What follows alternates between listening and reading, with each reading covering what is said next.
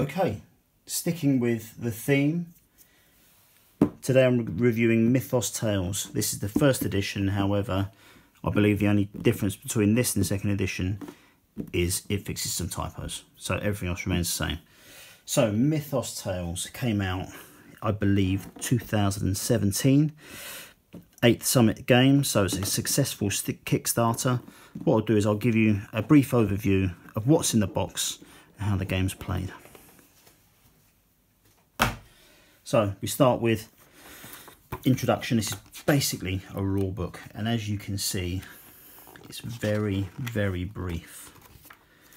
So this game is played mainly in this book on this map and a few other areas. So what do we get? We get a map of Arkham.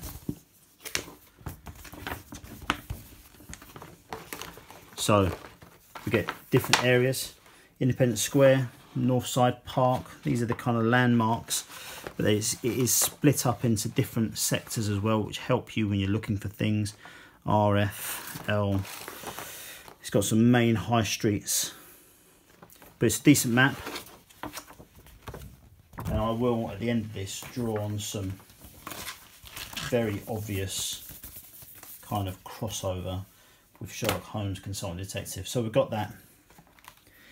We've got the Arkham, Massachusetts directory.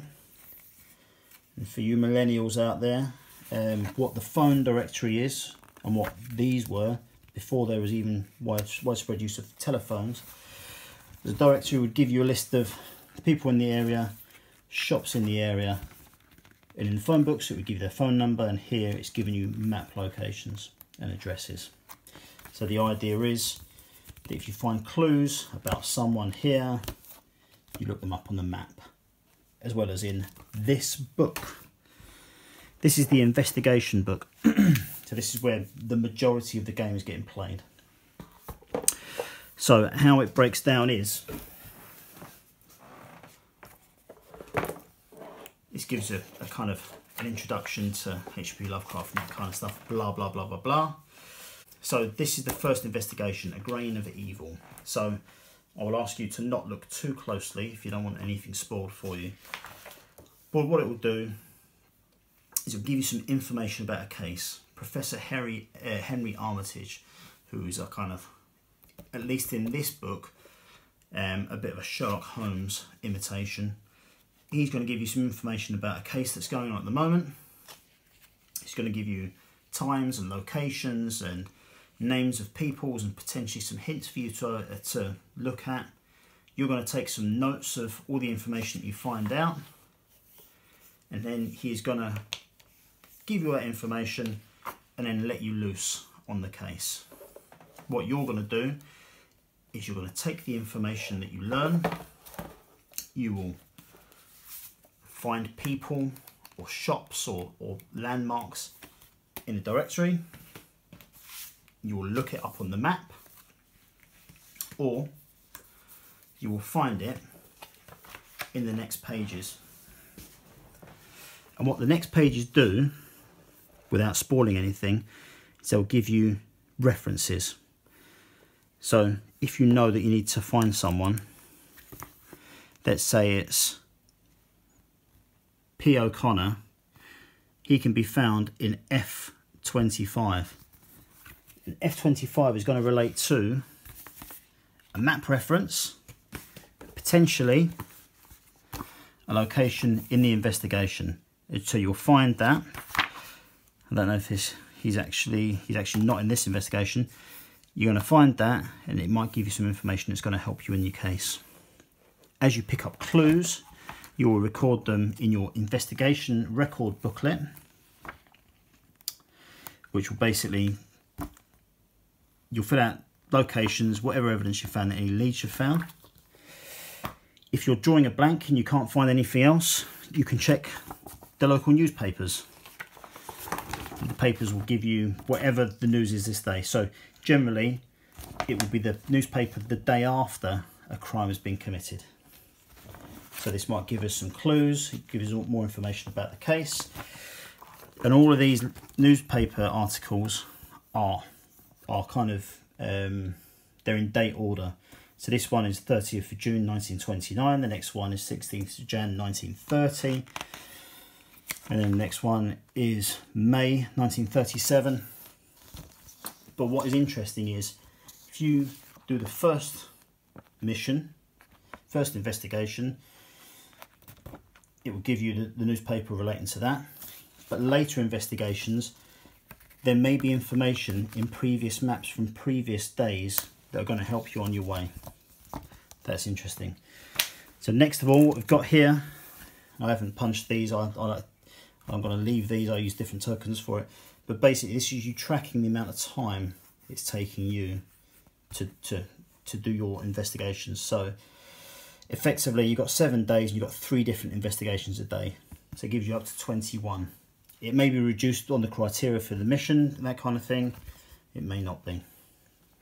Finally, and I keep these in here, these are kind of investigation points. So you may visit a location and they give you a clue. You'll take the clue, it will just be a numbered card, and you'll write whatever that clue is on your investigation book. And it will just help you to track the track your clues and help you in the investigation. There's 19 of these in total. Finally, what you get in the book, Faceless Expedition. So it's just an extra mission. Now, in terms of quality of components, the cards are very good. The punch board is thick enough. It seems pretty good. These get used a lot, and they are quite thin, so I worry about how these are going to stand up over use. That's okay. I really, really like this book. It's really, really cool. It comes with a bookmark to help you with whatever you keep track of what investigation you're on next. The map doesn't feel of the time. This does not feel like a map you would get in the 1930s. I think a lot more work could have been done on this to make it look more like a map of the day. But I like the directory. Pretty straightforward. So, the game itself, I really enjoy. I really like these kind of deduction style games where you're looking for clues, you're finding information, you're deducting from distance on maps that might look to a time frame. Maybe, you know, someone gets stabbed in a park and then someone was seen running 5 minutes away, or 5 minutes later. You could check the distance on your map to see, could that person run that far in 5 minutes, to see if you're going to kind of pursue the investigation there. You will take descriptions of people that were given to the police. You will match that against what you might find in various locations when you visit them on the map. It's really, really good. Now, as good as I think it is, and as good as it generally is, it is without a doubt a rehash of Sherlock Holmes Consultant Detective. So just to give you a side by side, in this game, these are a load of print and play missions that I've printed myself. But in this game, you'll get a map, and quite frankly a much better map than what we've got in Mythos Tales. You'll get newspapers, and I'm afraid to say better newspapers than we get in Mythos Tales. We'll get missions which are done differently, so they're in their own little book as opposed to this hardback. And I have to say I prefer the little books because, you know, you can fold them round, you can do whatever you need to. You get a directory. So almost all of the components available in here are identical to what we've got in here. The only things that are different is we've got the item cards, or the clue cards that we get in here, and we get the time track. Now, if you were to look on the Kickstarter page for Mythos Tales, they are very, very upfront about the fact that their game is heavily inspired by Sherlock Holmes Consulting Detective, and that's a good thing because this is a great game, and this is a great game as well. I would urge everyone to at least have a look at this. If you don't like Sherlock Holmes Consulting Detective, this is not going to float your boat. You're not going to like this either. But if you like that kind of game, you're looking for a different flavour, and you know, and even if you just like anything kind of Arkham horror or H.P. Lovecraft related, definitely take a look at this game. If you are on the fence with it, if you go on to Board Game Geek and look up a game called Arkham Investigator, that was what this game was going to be called before it changed to Mythos Tales, and you'll be able to print off 2 missions from the file section of Board Game Geek, and I recommend you do, because that's how I got into this game. I printed those off and absolutely loved them, and bought this game afterwards. So this game definitely gets a thumbs up for me, especially if you get the 2nd edition, which has got some spelling corrections and a few erratas and that kind of stuff.